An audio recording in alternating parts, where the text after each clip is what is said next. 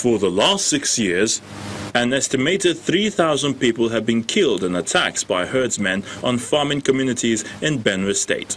Perhaps the deadliest of the attacks was recorded from February the 19th, 2016, when Fulani herdsmen from Nasarawa State crossed the river Benue and began a 6-week-long rampage through Agatu local council, leaving death and destruction in their wake. 1 year after, the Open Grazing Prohibition and Ranches Establishment Law was passed, with a November 2017 deadline to criminalize open grazing.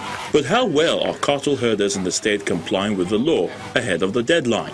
Even within the village here, I've had problems with my neighbor brothers and sisters here on the farm.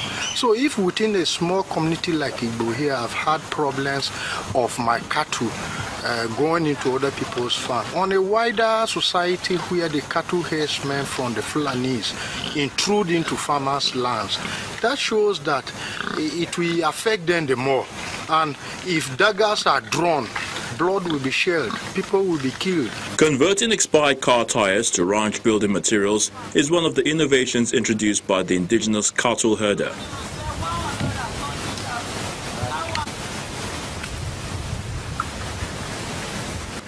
A model example for rearing cattle in the 21st century is provided by Governor Samuel Otom's own Oracle farm.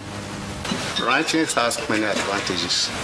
Why, you see, when you expose the animal too much, moving from place to place, many kilometers, the energy, the weight of the animals is reduced.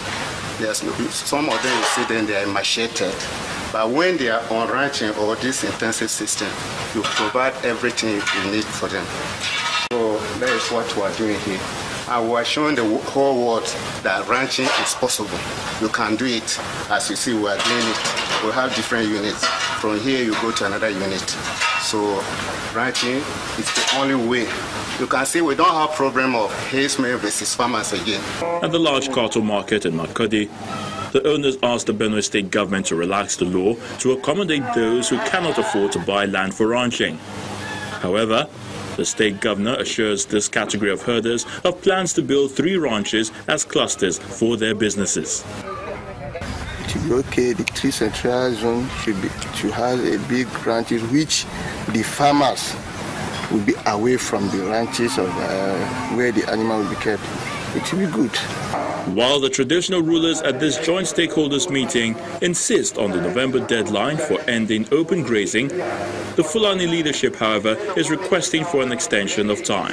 The information, the statement that the anti-grazing law, we quietly understood with it and we accepted it.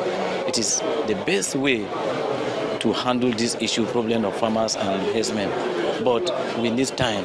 Sensitization is the best. For the Fulani to know what it actually means, there is need for the government to give us a little time and to give us a support. So far, while the local herders have been complying, it appears no Fulani herdsman has begun the process of acquiring land for ranching.